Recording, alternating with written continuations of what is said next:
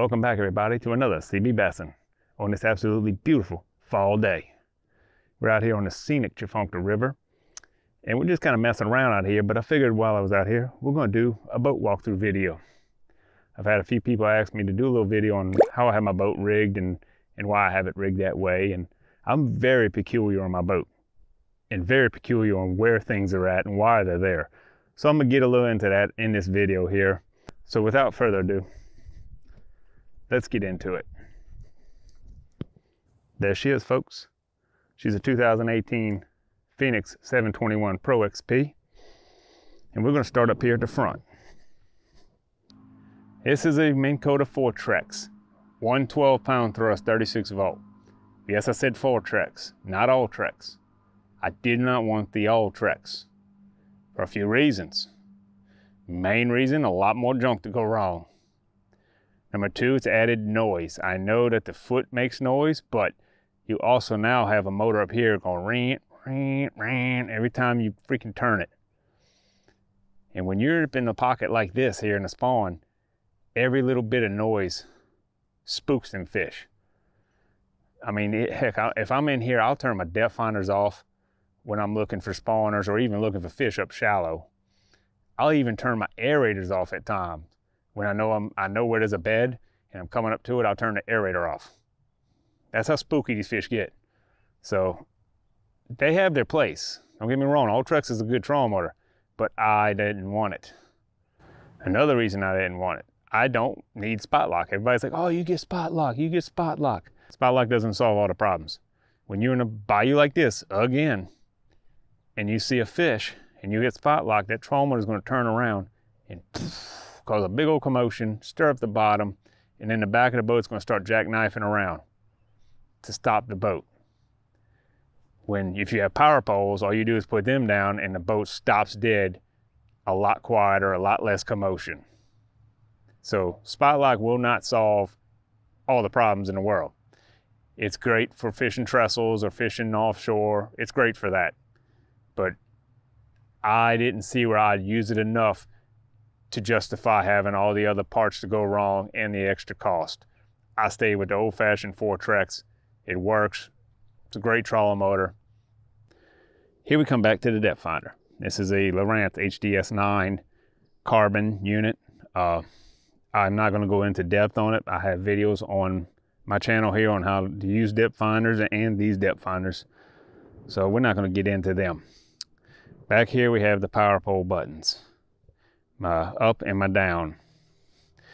Now, the reason I have them split like this is so that if I'm looking at a fish on the bed over here, I don't have to take my eyes off of him to hit this button and know which one I'm hitting. I know the one on the left is down, the one on the right is up. So if I'm going along looking at this fish, I can just doop doop, and it's going down. And never have to take my eyes off that fish. That's why I have them separated. Now another thing, key fobs. I am not a key fob kind of person. I know people use key fobs for trolling motors and power poles. That's not me. If you have a tower boat, you're gonna need a key fob for your trolling motor. If you're a guide and you gotta be anywhere in the boat and operate the boat or operate the trolling motor, you need a key fob. For me, no, I don't want it. That's just stuff hanging on my neck that's getting tangled up in my reel when I'm trying to catch a fish. Or I've got to, again, looking at a fish and then I got to look down and see which way the trolling motor's going, or take my hand off the reel to hit the power pole buttons. No, that's not me. I want the buttons on the deck so I can hit them with my foot. The less I got to do with my hands, the less times I got to take them off my reel, the better. Now, we get back to the deck here. Padded front deck up here. Very comfortable. And then with the storage layout, I love this storage layout. I love 2 compartments. I don't like the one big coffin lid. You gotta lift up half your deck to open up the freaking lid to get a crankbait out. That's not nice. I mean, come on, people. Every time I want to get one lure, I got to open up a 6-foot lid and reach way back up in there and get to it. Why? I got my 2 compartments so I can organize everything and separate everything nice, and so I can get to it very quick and very conveniently. This is a rod locker, which I use for camera gear. It has all the camera bags in it, and I put raincoats up there, extra clothes, stuff like that. This one here is my plastics. Got plastic crawls and beaver style baits, crawls and flukes, swim baits, worms, and this is extra lures up here. New lures that I haven't opened yet, like new packs of hooks, frogs, crankbaits, all that. Weights, everything. Everything new and extra that I need is up there. This compartment, here's a cool thing about Phoenix. They put the rod buckle latch on the rod locker door so that when you open the rod locker, your rods don't go falling out. Very nice. Now, here in the rod locker, it's just regular old rod locker. Used to have the tubes up here, but they were ruining the guides of my rod, so I took it out. And it used to have the organizer right here, but I took it out because it was pretty. When you had the rods laid out, it was pretty. But if you wanted that rod on the bottom, you had to pull all the rods out to get to it, and that's a pain in the neck. This way, they are all laying there. I can grab a rod off the bottom, toss these around and grab another rod, conveniently saving me a lot of time.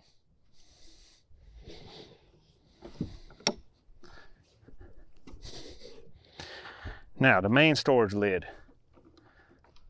This is still a very large compartment with having 2 compartments. I have my hook or hang up lures that I'm gonna use that day. Had the chip clips here to hang up new packs of lures and stuff like that. There's so much you can do with this compartment, and it's so nicely laid out that it's very convenient to get to everything. You know, on my terminal tackle, chatterbaits, spinner baits, jigs, you know, whatever I want, bam, there it is right there. Very quick and easy.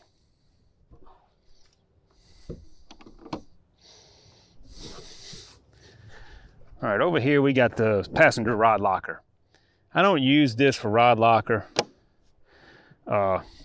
mainly because it's so small. You know, people that come with me, it's just too much of a hassle putting the rods in there and getting them out. It's very small, compact in here, but I do use it for my bumpers and extra rods. I store that all in here. The people that come with me usually just put the butts of the rods here, lay them out across here, and strap them down. I mean, Megan's came with me and had this thing, and just a big ball of rods. I don't even know how many she had. There's plenty of rods can fit here. Right here is what I call my day box. This is where I put little plastic packs of worms and stuff like that, so I don't have to keep opening that lid. So if I'm up there fishing, I need a new worm, come back here, bam. I'm just put the ones I want for that day right here. This is just fingernail clippers, lighters, stuff like that, little tools. And underneath, you got more room for storage or trash. I use this for bulk trash. Put my, whatever, big packs of lures that I've opened up, extra line, stuff like that in there. Or, I mean, old line. So just basically more trash is what I use it for.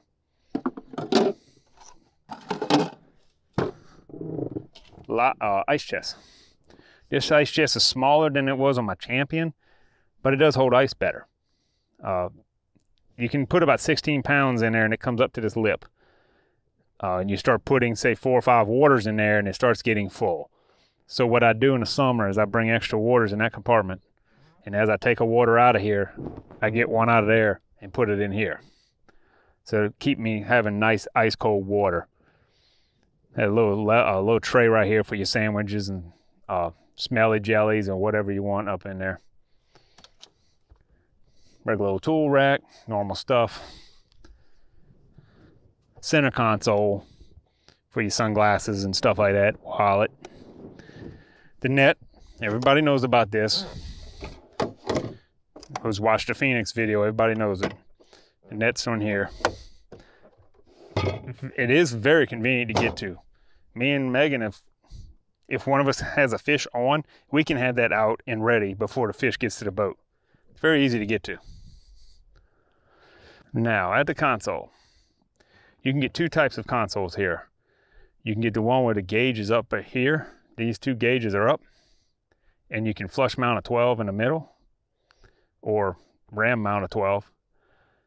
Or you can get this, what's called a dual mount console, where it brings the gauges down and creates this flat spot. And there's aluminum under this flat spot. So you can mount two graphs here. I got a 10 and a 12.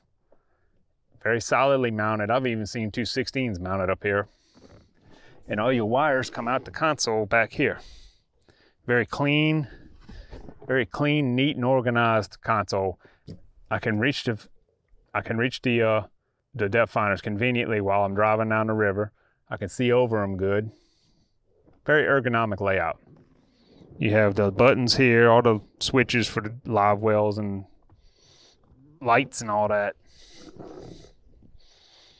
Now back here. This here is a 50-gallon tank under here, 50 gallons of fuel. With that motor, I can go around 200 miles on 50 gallons. That's really good. This compartment behind the driver's seat is just for life jackets. I use it for life jackets, throw cushions, toilet paper. My call equipment, my call rings and call scale and all that stays in here, or it gets put in here. Two live wells. Now the big selling point of this boat to me, two completely separate live wells. Not only as far as the water, but pumps. You have 3 pumps in each. Pump in, recirc, and pump out. 2 of them can keep your fish alive, the pump in and the recirc. So let's say you have a catastrophic failure on this side where both pumps go out. You still have a whole nother system with 2 more pumps over here. Nice redundant system, keeping fish alive and putting money in your pocket when you win a tournament. This is some cushions that are coming off, but this is how it comes with this cushion. It insulates the lid, keeping your live wells cooler. Again, keeping the fish alive and putting money in your pocket.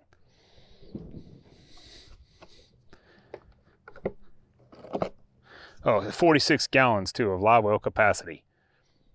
You could put all kinds of big fish in there. This compartment, I just have my little depth finder covers on it in there right now. But this is what I use, my partners use. Every time someone comes with me, they can put all the tackle in here instead of it being laid out on the deck in the way. So that's why I leave this one empty. Now the back bilge. This is a mess, folks, I'm sorry. Got 2 little trays back here. You can put tools and ropes, and I even have electrical connections over there if I have to do anything with wiring while I'm out on the water. And the 3 trolling motor batteries, the onboard charger. Now in that bag is an extra bilge that I can put the bilge down in there, alligator clip it to the battery, and run a hose out to pump the water out if I need to. 2 power pole pumps. Hold on. The 2 power pole pumps, cranking battery, and oil tank for the motor, and the main power on-off switch. This is really a mess back here, not much to look at. Oh, paddle. You never know when you might need a paddle.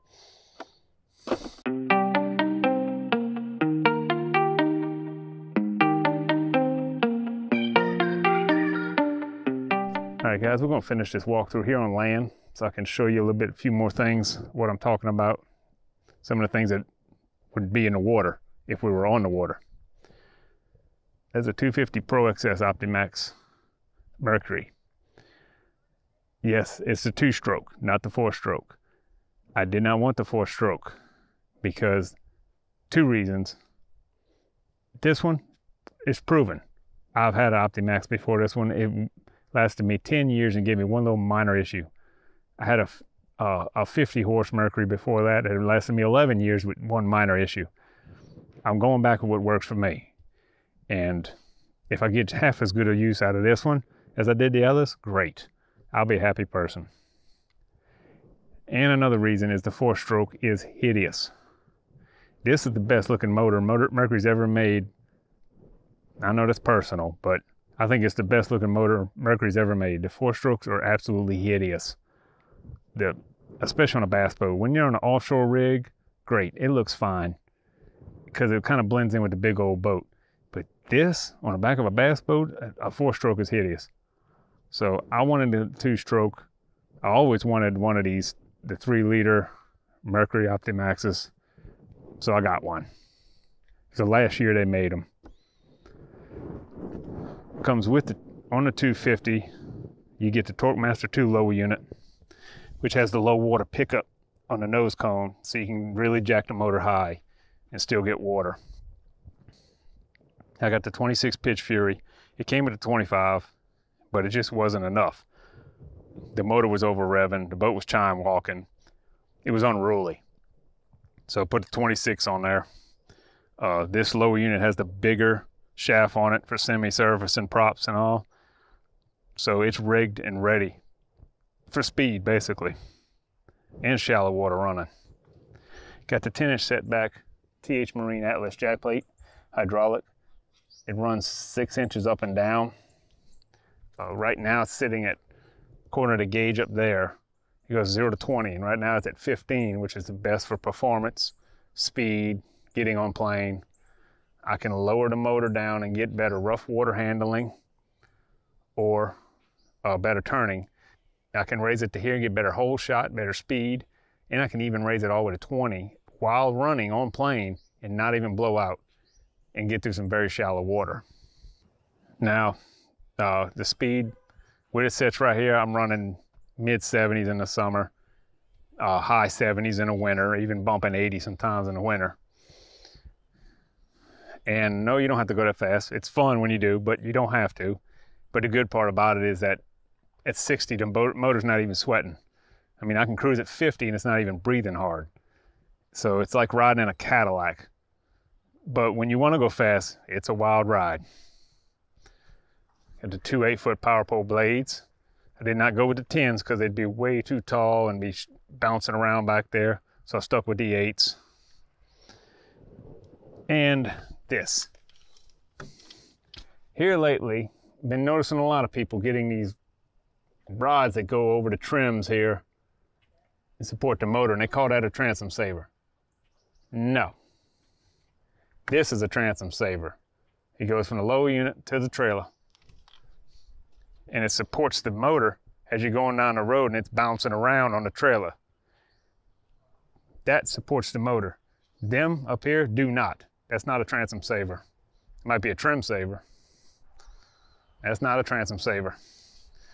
Custom. Here we got the custom aluminum trailer. This is custom ordered. Tandem axle, custom rims. I did not want the steel trailer. When I buy stuff, I usually keep it for a long time. So I would end up having to replace a trailer in 5 years. So with my Champion, I went with the galvanized trailer. On this one, I bought the aluminum and galvanized trailer. It has galvanized support beams on it.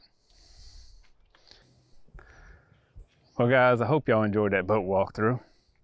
Hope you're still here. I know I'm probably pissing people off and y'all probably left. But those of y'all who stayed, thank y'all. Appreciate y'all watching. Don't forget to like and subscribe, share it with your friends, and I'll see y'all next time.